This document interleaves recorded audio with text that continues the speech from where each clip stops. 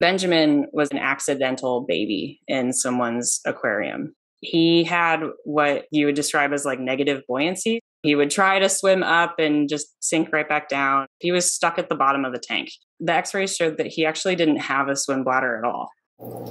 He was permanently disabled. How do you make life as good as possible for a disabled goldfish? Hi, my name is Gwendolyn. This is a story about fish for GeoBeats.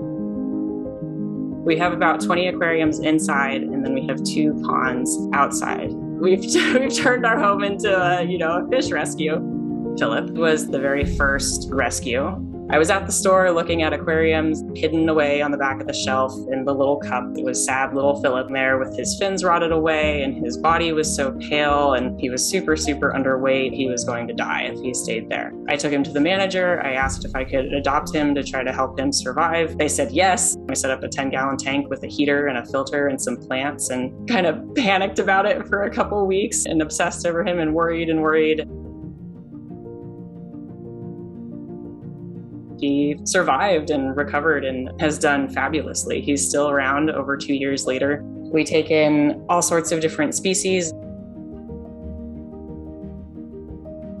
If we can give them a chance to recover and receive the medical care, I think that that's something worth doing. If 5 years ago someone was like, "Oh, you're gonna have a fish rescue," I'd be like, "No, I'm not." Like, that sounds so outlandish.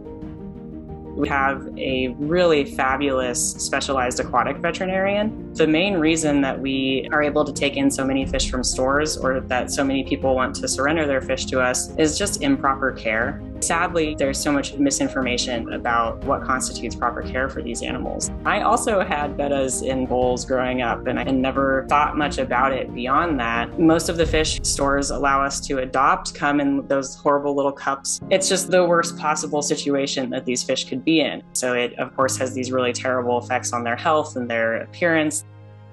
Benjamin probably didn't get enough good nutrition, or something happened during his early development that he didn't develop this organ. For quite a while, I would scoop him up into my hand and hand feed him floating food. Then one day we woke up and he had passed away overnight. Where Benjamin had the negative buoyancy and was at the bottom of the tank, Penny had positive buoyancy and was stuck up at the top of the water. So she would swim down and then just fly right back up to the top like a little cork. It was the stress of being in this little cup and not getting the greatest care. She was incredibly emaciated.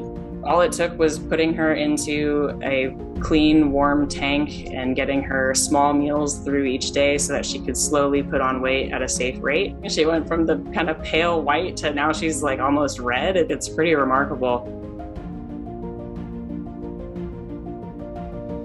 She has so much personality, and she has a tentative home lined up, so she's probably going to be adopted in the next couple weeks and go to a fabulous home. A lot of people think fish are boring, that they're just completely unfeeling. That's just not true. Fish feel pain, they're sentient, and they have experiences. Living with these animals, it's so abundantly clear that that's the case. The first day that a fish arrives, they're afraid and they're nervous and they're stressed, and then over the first 2 or 3 days, they learn. All of the fish are so excited when I specifically walk up to their tanks. They all know that it's me coming to feed them.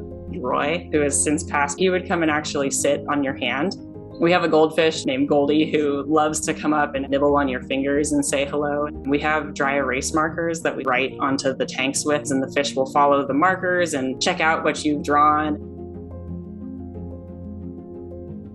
I would love to live in a world where fish aren't in tanks, but the reality is that releasing any of our fish is a guaranteed death sentence. Most of the species that we have and that we rescue are wildly unsuited to the area that we live in. Most people don't think a whole lot about fish, and so if I can help more people realize that these fish deserve this kind of consideration, it feels amazing.